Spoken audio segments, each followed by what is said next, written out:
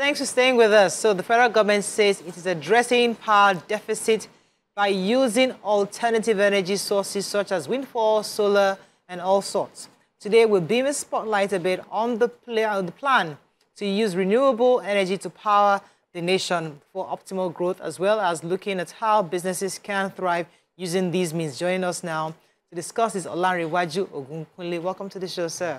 Thank you for having me. So I know that renewable energy is energy that is derived from natural resources. Yes, ma'am. And can actually generate faster than it's consumed. Yeah. And some of them are solar Wind. and different options out there. But in your view, I know you're a private person, you're not working for government, Yes, but in your view, how possible is it for a government to rely solely, is it possible to rely solely on renewable energy versus the fossil fuels that we're using on? Yes, it's very possible, and a lot of governments all around the world are waking up to that reality, that fossil fuel is not sustainable, and at some point, with the war going on and different Middle East crises, cost of fuel is not stable, especially for eating in those climate regions. And Nigeria is also waking up to their reality. We all have an idea of the subsidy removal, the impact it has cost of running homes and businesses.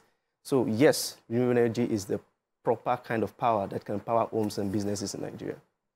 Yeah, so I'm worried about this conversation, not because it's not good, as some of us have already potted to that as an alternative source of energy because of what's going on.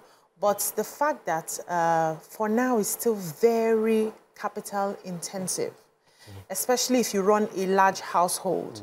Now, how do you think Nigerians can begin to do a shift if the government is not involved in providing it on a larger scale so that they can find a way to get it in and make it cheaper for individual homes as against individual people purchasing to get this themselves? All right, so a lot of people have that concept that, okay, renewable energy is expensive, but it's a perspective issue.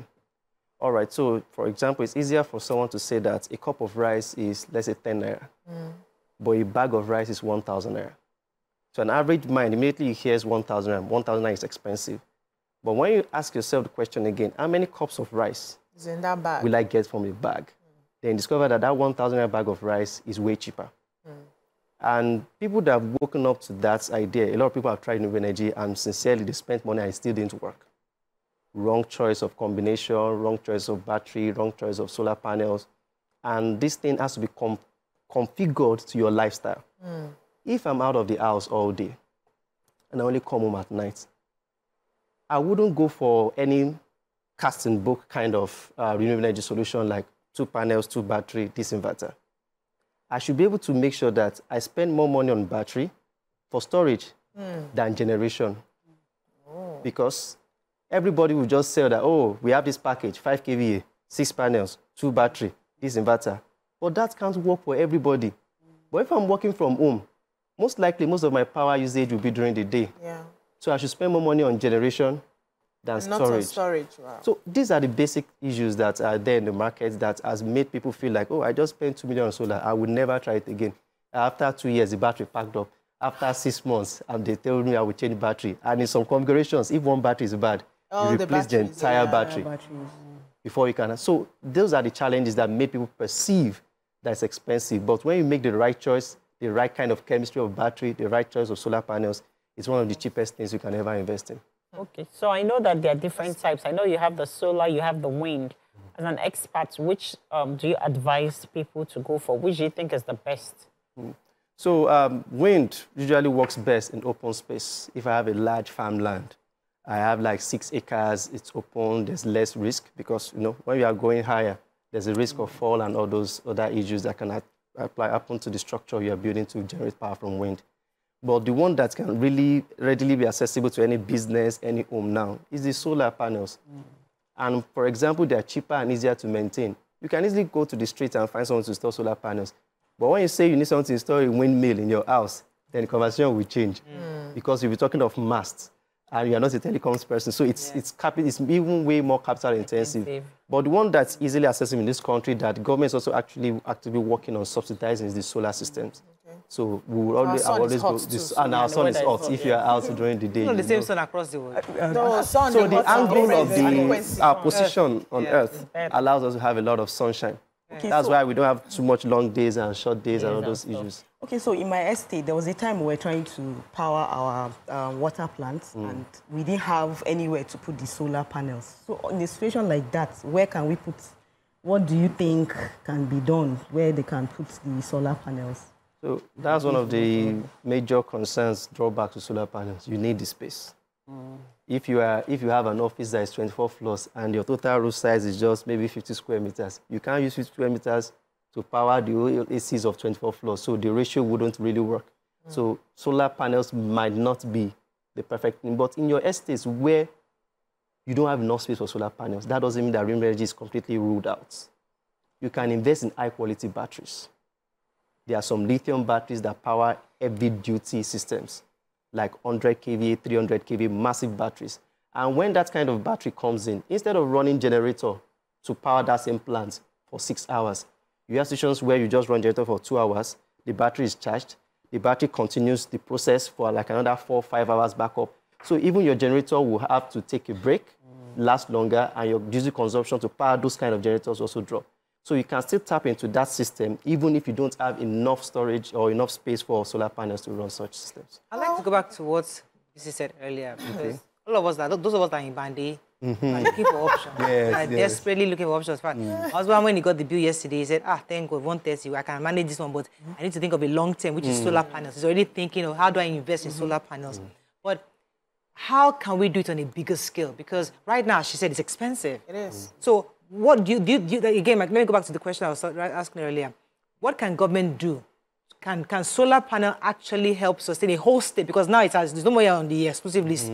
Everybody can now generate power in the individual states. So governors can actually use this initiative. How effective would it be for a state to adopt this renewable source for power? Either the solar or the windmill, whichever one will work for the state. A lot of states are working on it. I think Lagos is also working on something like that. The only downside to that is that it will take more time, because when you generate bulk power in a space, you have to spend money to transmit that power from where it is to the last mile. And transmission is another major problem we have in our power sector. We all know that. So, but the quick win that is possible is to try to find ways to help individual businesses and homes so that each time they are on the solar system, their pressure on the grid has reduced. So, for example, now I tell people that it's easier for you to walk up to a bank and say, I earn this type of salary, this is my salary range, and I'm trying to buy this type of car, I need financing. The bank will understand you easily. When you walk in and say, I want to get financing for my solar system, only few banks understand that. But an investment in a solar system will yield more in terms of quality of life and quality of business than even a car. A car will depreciate, you will service it, and all of those things. And most times, solar systems are also around that cost price. So what government can do is to make sure that sensitization, people can be aware of these opportunities and also find ways to subsidize it for people. And then they can open up loans. Yes, loans, so that there can be policies that these financial institutions can follow and know that, yes, this is another viable way. And it's usually more guaranteed to get their money back from power than from vehicles and other kind of financing that they could have been doing before now. So, part of the problems we have with fossil is global warming. How will renewable energy sources help with the global warming? Do you think it's going to help? Yes, it will help.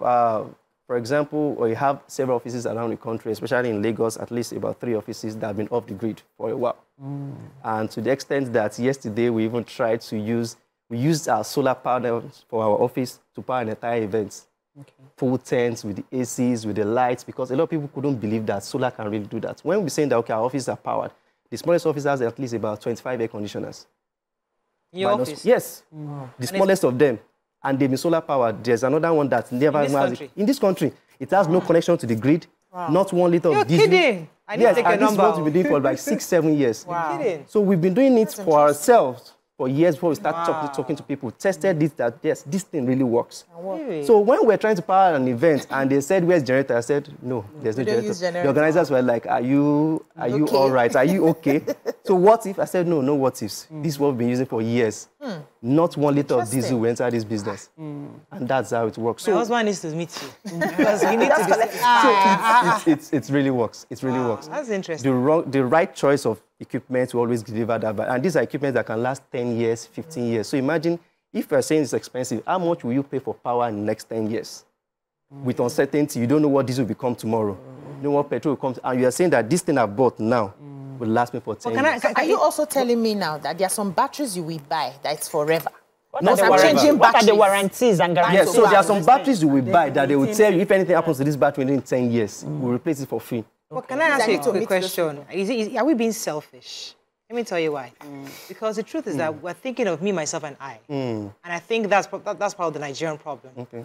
The country is telling us that they need liquidity in the power sector. They need money. The reason why there's a band-A, band-B, is because they want money, people to pay. Now you're telling us renewable energy. So if I go and invest in solar now, I won't give Adelabu money. I won't give discos, because they need the liquidity. Because the only way you in band, they're going to fix the infrastructure in the Nigerian power system is if we're able to put in that money for them to fix it. So I'm quite worried of. But it's the same mentality of me, myself, and I want to fix get my own solar. Yeah. The money that they need, they're already collecting from the band A. But they are not collecting, no. They are not paying. They're paying. You're the only one complaining. Everybody's paying. But you pay the fee. Every cheaper than diesel is paying. You pay the Wait, 7 million naira. Somebody will say he has not paid his own 7 million naira. He doesn't have a choice. He will pay the money. But that's not the crux of the money that they need. They have government parastatals that are owing in billions. They should collect that one. Yes. Let government people pay for their power. You will see that these people will have infrastructure while they now focus on cost-reflective tariff. We will pay as Nigerians. Here we are going. We are pointing finger. We are doing like this. No, we are doing like this. When four is pointing back at us. We are here. We are pointing at the leaders. Go and pay us. But you see, we also have a role. So there's another point. There are people who are not paying. There's another point where it might not look selfish. So let me explain. Okay, we have a big bowl of rice. Let me use today's example is rice. We have a big bowl of rice for the whole table. If we are all taking from that bowl, definitely we are all dependent on that bowl. Yeah. But if I myself, I could get a cup from another source, I've sorted myself of rice, that means it's easier to manage the bowl for all four of you. Yes. Exactly. And remember that Nigeria's population is increasing. So as you're fixing the power problem and increasing your generation, is it in same ratio with the amount of new people coming on that? So for us to even go off, we are relieving the stress on the national grid. This man went to school. So that national grid can now serve others that are not yet, maybe they are not yet financially ready to do it. Yes. Or like the use case I mentioned, you have 25 floors of building. Your total roof is no more than this old studio. How much solar panel? Our office could do that because most of our offices have a lot of large those small cups you're taking, that's the money they need to fix. No, that's a drop. It's a drop in the ocean. No, government should make their wastage. You cannot be taxing us and you are owing. They need the bulk sum, the bulk money that government is owing. For their infrastructure, sort it out. They pay it. They should bring back the subsidy we have to wrap up on electricity. So thank you very much, because you obviously enlightened us to the options of renewable energy. Yeah. We need to talk about hydropower. There's that. We have Kenji Dam. Those are other options that are renewable. Are you looking at that area? How sustainable is that also? I know they've tried to do it sometime in the past. Yes. So we've been using hydro in Nigeria for, if you like mentioned Kenji Dam, but hydro is heavily dependent on the level of the water and the likes. Global warming is coming, so some rivers are not as, they don't have enough. So that dependence, and we are not yet using nuclear in Nigeria. So depending on hydro is a little fishy for now. It's dicey, yes. Okay, thank you very much. I think that's all. Now we have information. So those of us on Band-A, please. Pay your bill. Yes. Me, I'm a patriot. Pay your bill. I'm a patriot. I believe that, because the reason why I'm a patriot, and if the government gives me a bill, we close our eyes and pay that bill. You paid. I'm proud of you. I'm not complaining. I'm just saying that we paid it now. Yeah. So this month now, our bill was 500,000 naira in April. Yeah. Wow. We're crying. Yes. But then you handled it. It's 130,000 now. We stopped using air conditioners. We stopped using washing machine. We stopped ironing. You know, we don't use the microwave anyhow anymore. We are reducing. In fact, I bought wara recently. Usually, by wara. Cheese. Okay. Usually, I grill it, right? So my help said, "Can we grill?" I said, "Don't turn on that oven. Then you dare not." You know, I said, "We'll fry this." No, I can't eat fried food. But I'm not thinking how I can't put it in air fryer in morning. I can't put it in oven. Put it in fry pan, dry one. Don't put oil. Don't fry it. Yes. So it's just there are solutions for like what you said now. What people are doing now, we've had conversations with estates as an entire estate come together and say that, okay, we still install for individuals, but that drives down their costs because they're buying in bulk. Yes. Saying that this entire street... Pass your card. Pass your card. Pass your card, you can let your card. So all right, that's all we can take. Thank you very much. Thank you so much.